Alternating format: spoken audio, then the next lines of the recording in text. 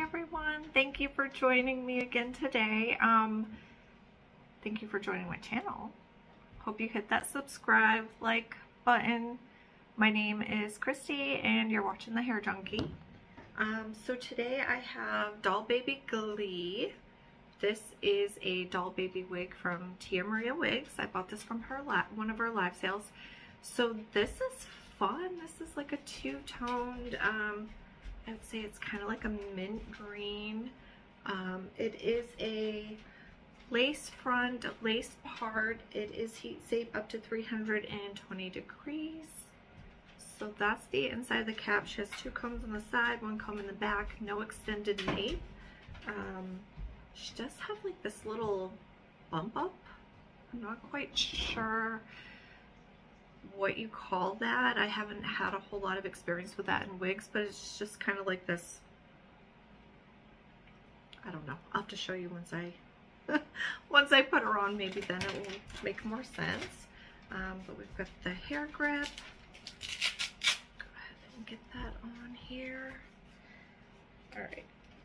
I have not put her on yet, so it's going to be a surprise for everybody.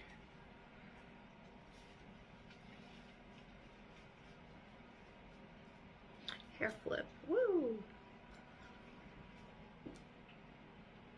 Okay.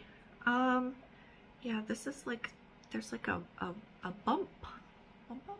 I don't know what you would call that, but that is for the style. She doesn't really have pronounced ear tabs. Let's see. I like how it's not completely split in half. That's just me though. Maybe that's permatease? Because it feels like it's kind of breaking up, but I actually really like whatever's in there. I like whatever they put in there to do the thing that it's doing.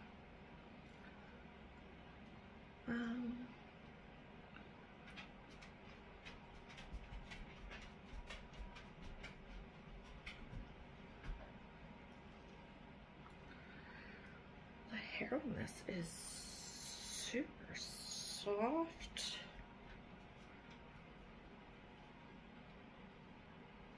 The parting. There's a couple things I'm thinking. I could either go in there and do a little bit of rooting with the Batiste. This is a dry shampoo for dark hair, and this it does look amazing. This works amazing if you need to root a wig that's maybe a little bit lighter than what you want. Should we? All right, let's just do it.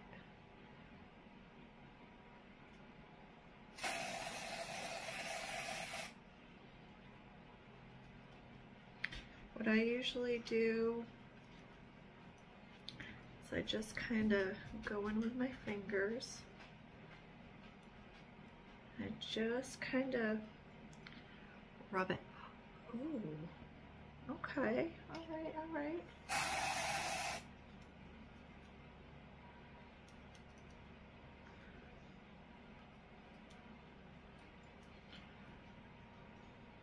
Yeah.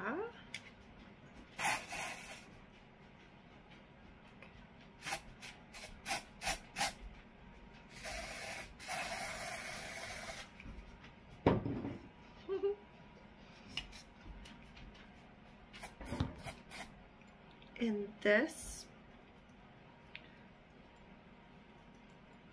will end up, even though it's a dry shampoo, this will end up being like a semi-permanent. The further away you are, of course, the lighter it's gonna be. But you know what? Gonna kind of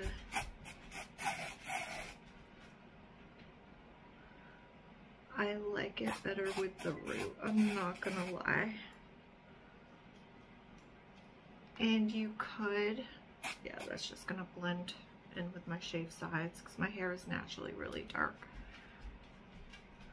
But you could actually just, you know, go through depending on how much. Do you want it all the way through? Do you want to lift up layers? Which you can totally do that too. Just do a little. I say a little. That way there. You know, wind blows. You flip your head. Flip your head. Flip. I don't think anybody's flipping their head, but you flip your hair. You know, and you just kind of comb it through. So when you first spray it, it looks a little dark. Then, you know, you kind of rub it with your fingers and you let it dry just a little bit. All right, let's do the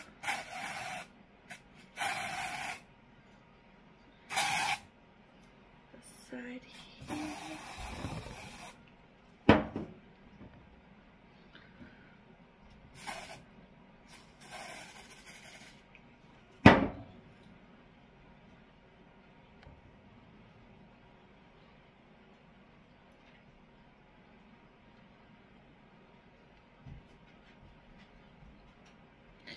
Probably gonna have to wash my hair and my hair grip after this, because I'm sure it's probably, with the wefts, I'm sure it's kind of gone through a little bit. I probably have stripes down under, but yeah. Good choice. I'm glad you guys agreed with me to go ahead and do this rooting, because I almost didn't listen to you. Trying to convince me. I'm thinking somebody really needs to come take this can of Batiste spray from me because I am going wild, but I do love it.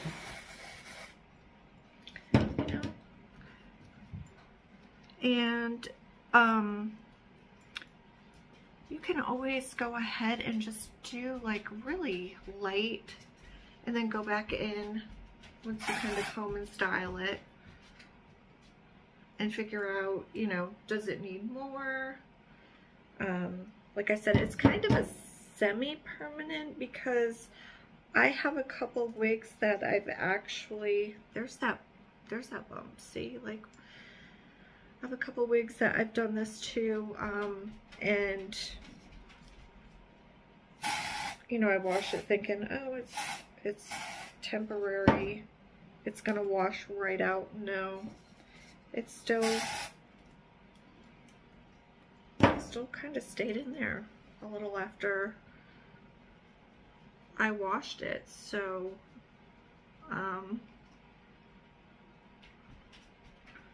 there, that looks good. I'm glad I went in there. I just did that one layer up where that little, I don't know, I call it a bump up. I don't know. I'm sure it's got a name to it. If anybody knows what this thing right here is called that they put in there to give it that volume, please let me know in the comments. All right, so we're just gonna do another little layer here.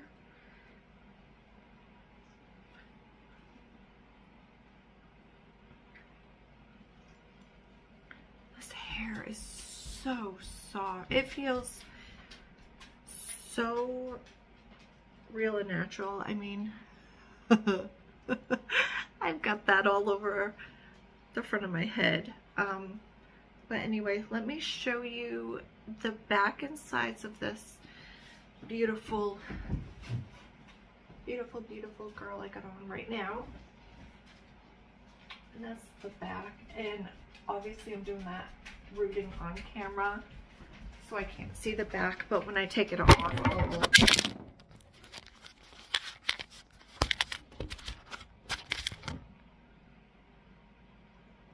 When I take it off, I'll look, and if it needs a little bit of powder, I will go ahead and put the, not powder, dry shampoo, sorry.